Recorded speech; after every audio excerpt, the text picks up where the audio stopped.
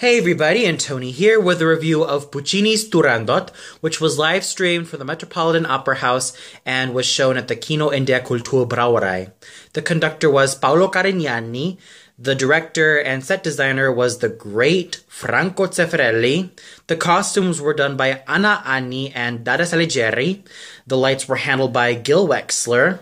The choreographer was Chang Ching, and the director of photography was Barbara Willis-Sweet.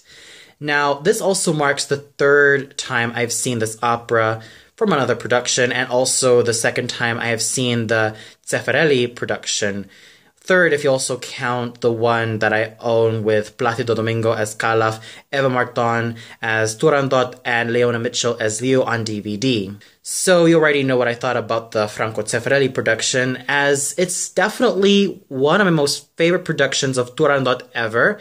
And if you've already watched a lot of my opera reviews, you already know that Franco Zeffirelli is one of my most favorite opera directors of all time, who's also specialized in film and theater, so he definitely needs no introduction whatsoever, and especially when it comes to this production, because if I really say what I thought about this production, I'd already come off as a broken record.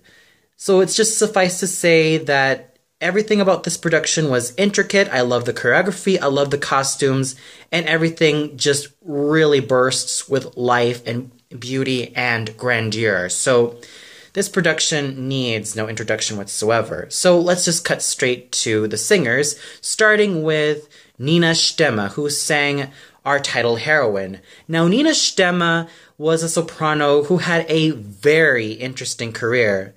In the late 80s, she started off singing a lot of the lyrical roles, starting off with Cherubino from Marriage of Figaro, and then working her way up to the likes of Pamina, the Countess Almaviva, Donna Anna, Donna Elvira, Elsa, the Tannhäuser Elisabeth, Eva Pogna from Die Meistersinger von Nürnberg, and she basically sang a lot of lyrical and spinto roles growing up.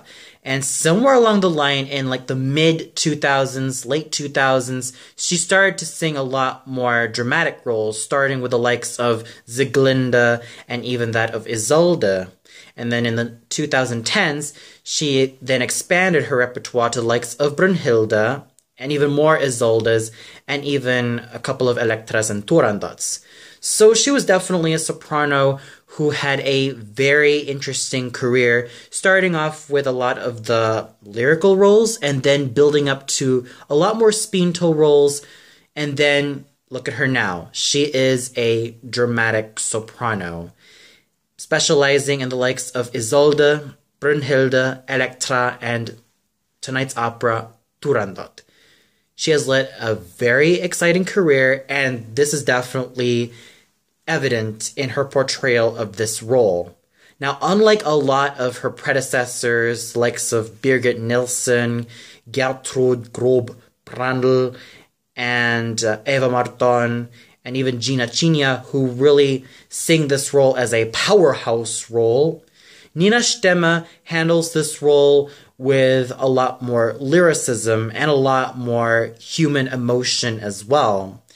She basically adds a lot more dimension to this character and puts in a lot of her flaws, a lot of her insecurities, a lot of her doubts, aside from her overall external, facade. She really brings a lot of depth and layer to this character, and even in terms of her singing, which I really have to say, it was a very fine and very wonderful voice, and it's really evident that she's had years and years and years of experience building up to this type of voice of where she is singing right now. You could really tell that she's had a lot of experience, she's had tons of experience, and you could really see that evident in the way she was able to sing Turandot. She was able to sing with a very fine technique, and even though it wasn't really like the hugest instrument that you'd ever see, it definitely is something that involves a lot of character, involves a lot of feeling, involves a lot of expressivity, and just a lot of sensitivity to the character, which really does put a huge mark on Nina Stemme in terms of everything that she really puts her heart into this role.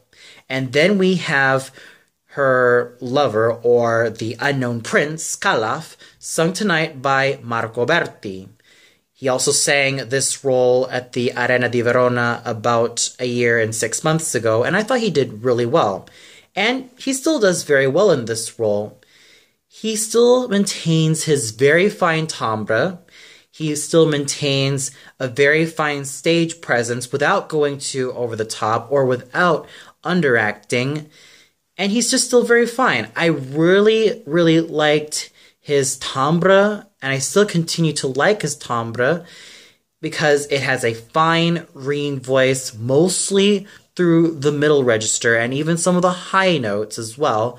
And he sings his role really well with such feeling and with such finesse that is quite evident for a veteran singer like Marco Berti.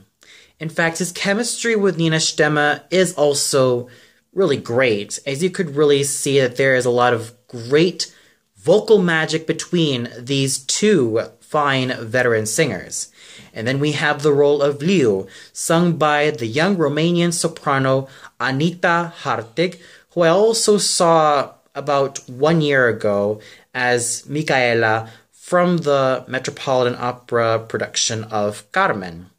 Now, for those of you who don't know Anita Hartig, she did start off in a lot of the light lyric soprano roles like Susana, Pamina, the Fidelio Marcellin, and Serlina. Nowadays, she's even building herself into a lot more of the lyrical roles like Mimi and Liu.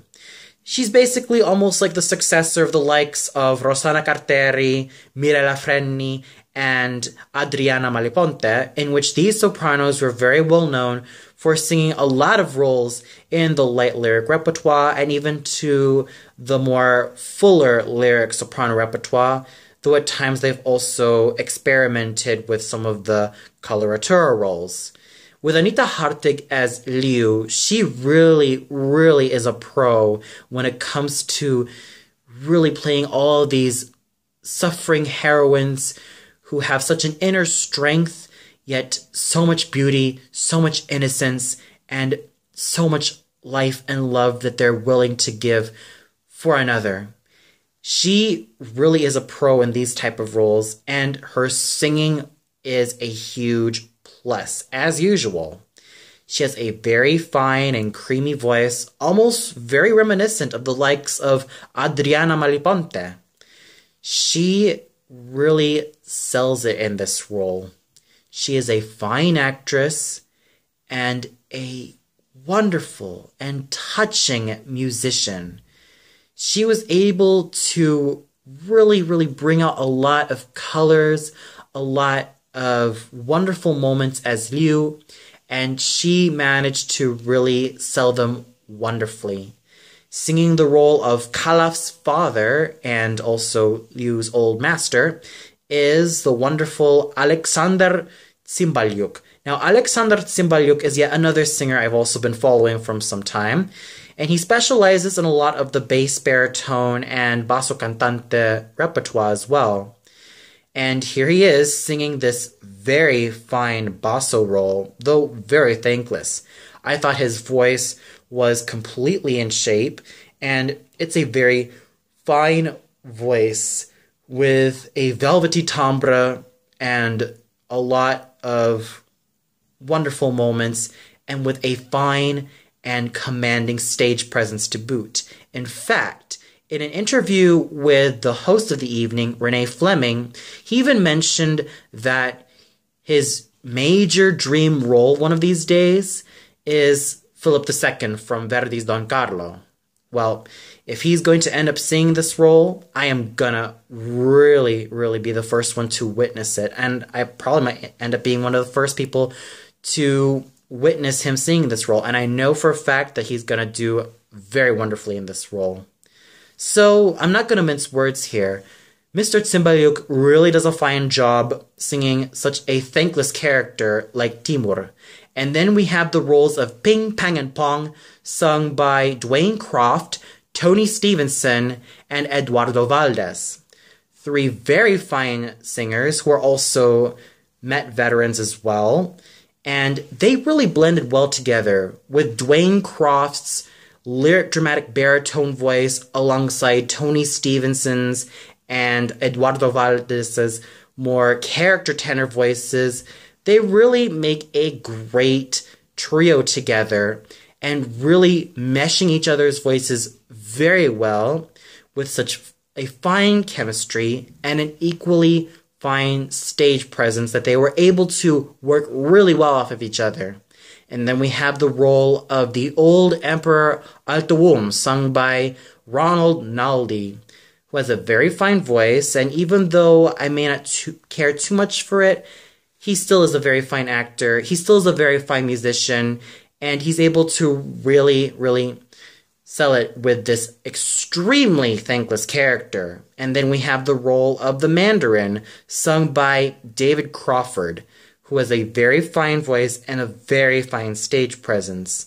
And even the Met Chorus does a very fine job, especially when it comes to the dancers and especially to the gentleman who played the role of the executioner. I thought they did very well in terms of really heightening the drama.